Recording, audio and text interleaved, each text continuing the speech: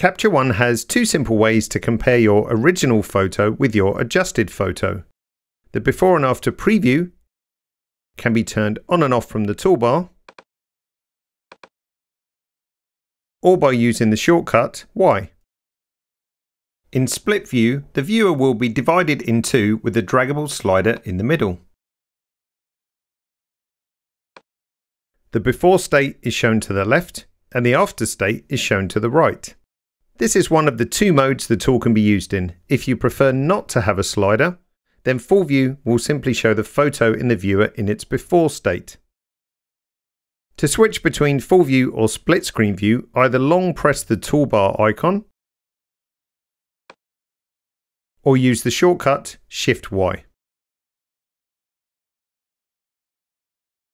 During editing in full view, any movement of any slider will automatically turn the feature off.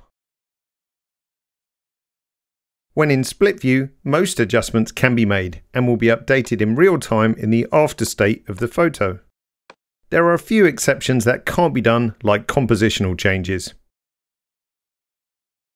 Finally, if you have more than one photo in the viewer, the functionality is the same and can be activated on all photos.